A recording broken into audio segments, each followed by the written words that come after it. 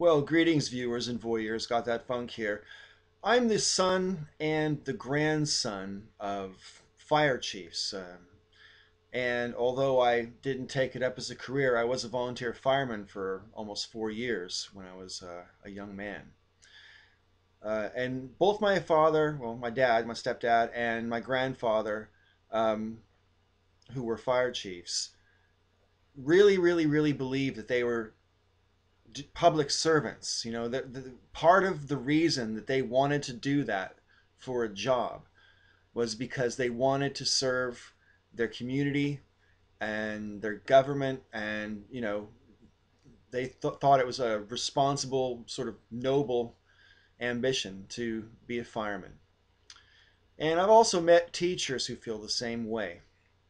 I've been taught by a few of them when I was growing up, and my favorite teacher when I was a young man, I suppose, because I was in high school at the time, was my science teacher. Now, I took a total of, I think, 5 science classes throughout my high school years, and 4 of them were taught by Mr. Conrow. Now, if you had gone to my high school and you heard me say that Mr. Conrow was my favorite teacher, you probably would think I was nuts. He was universally reviled by almost everybody I know who ever had him in class, with maybe 1 or 2 exceptions, and those would be the eggheads, you know, the straight A students. Now, although I got A's on my exams all the time in high school, I was not a straight A student because I used to refuse to do homework just out of pure arrogance. But anyway, in Mr. Conrow's class, there was a quiz every single Friday without fail. And the uh, the reason I liked him so much as a teacher, and was pretty much mostly the same reasons other people didn't like him, because he was pretty strict. Now, I could handle strict as long as it's not rude, and that's exactly the kind of strict that he was. He was just extremely blunt. And I remember, because I sat through it for 4 different classes over the course of my high school years, I had to sit through his sort of opening speech to new students. Um, which would basically, I mean, I can't remember it verbatim, it's more than 30 years ago, but it would basically be along the lines of, look, you're here to learn, so I'm here to teach. And if you have questions, I want to hear them, but before you ask a question, don't call out my name, simply raise your hand and wait for me to call upon you. There will be no talking in this classroom unless I call upon someone to speak who has raised their hand. And if you are speaking and you haven't raised your hand, you're going to end up getting, basically, you had to write sentences.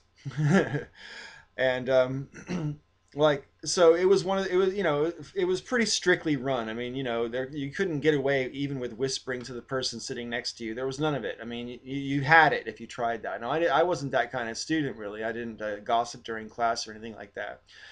But I found that kind of interesting, that stuff like that is the reason it pissed everyone else off, when his classes were actually the most interesting in high school, because he did encourage us to ask questions.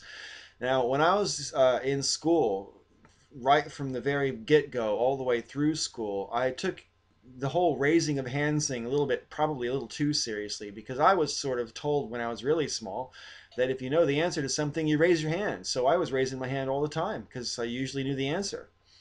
But when it came to this classroom where you could ask lots of questions, boy, I was raising my hand even more. And Mr. Conrow both loved me and hated me, I think. I had to write sentences a few times, but mostly it would be for calling his name out without raising my hand first, or, sometimes I would go like that when he would say or do something, and that would get me in the shit. But getting in the shit wasn't really important. His classes were the most interesting because you could ask the questions, and he was incredibly knowledgeable about his subjects. I took him for meteorology, I took him for 2 different years of geology, and I took him for astronomy. And it was absolutely, without a doubt, the high points of my high school in terms of how much I enjoyed being in class. I didn't even mind the quizzes every Friday. I tended to get good grades on tests. I just didn't do homework. Um, so Mr. Conrow, though, was unfortunately struck down with a heart attack in class just a few years after I left high school. And I was always really sad about that because I was a fireman when I was in high school and I was pretty well trained in first aid. And I always wonder, had I been there, if I could have, revived him or whatever.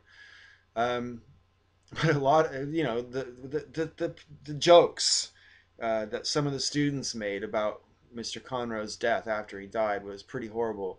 I don't understand why being strict seems to make you a bad teacher to some people. But he's the one who's always going to stick in my memory. He's the one who had the best stories to tell about his own life as they related to geology and different parts of the world where he had been looking for rocks and fossils and whatever. And he was just generally the most engaging, even though we used to argue all the time when I would ask questions or I would try to make points, which, now that I'm older, I see were probably a bit stupid. But at the time, I was perfectly serious. For example, one time I got into this argument with him saying that I insisted that there's no such thing as numbers. And he's like, what do you mean no, there's no such thing as numbers? I said, well, science is all very well. And I was a total atheist when I was a kid, by the way, just like I am now.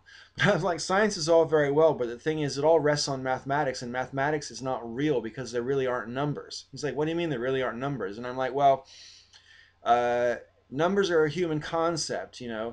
Basically there are no numbers, there's just a whole bunch of ones. And he's like, what do you mean? And I said, well, there's no two of anything that are exactly alike. No two drops of water will have exactly the same molecular composition. No two flakes of snow are the same, no two grains of sand are the same, no two stars are the same, no two people are the same. No two blades of grass are exactly the same. And we had such an argument about it. I said, so, even though we use numbers for convenience sake, in fact, there's just, an infinite number of ones. And boy, we really, really, really went round and round. We wasted an entire class arguing about whether or not there were numbers. I don't even know what the rest of the students were thinking, and frankly, I didn't care. Um, anyway, so yeah, that's my story about my favorite teacher. I think a good teacher who engages the students will not just be remembered for who they are as a teacher, but also you will remember the information that that teacher is trying to convey. I mean, I know more about fossils and stuff than most of the other stuff I learned about in high school, and that's because I was paying more attention in that class, and that's because it was an engaging experience thanks to a good teacher. And I can also say for sure that I know that Mr. Conrow was one of those teachers who felt very strongly that being a teacher was a noble profession, that it was something that you were doing for the community and for the future. He really was. I mean, there really are people out there like that. They're not necessarily just holding down jobs and having coffee breaks. I mean, teachers are real people who have a real impact on our society, and they ought to be valued for that and respected for that, and not just with videos of kind words and remembrance, but with money and pensions. Truly, if teachers aren't worth a decent salary, why are the people who get a lot of money worth? I mean, what teachers do for the future affects everyone, not just the few, but the many. So teachers need everyone's support. This is Got That Funk. Thanks for watching, and may all your ups and downs be ups.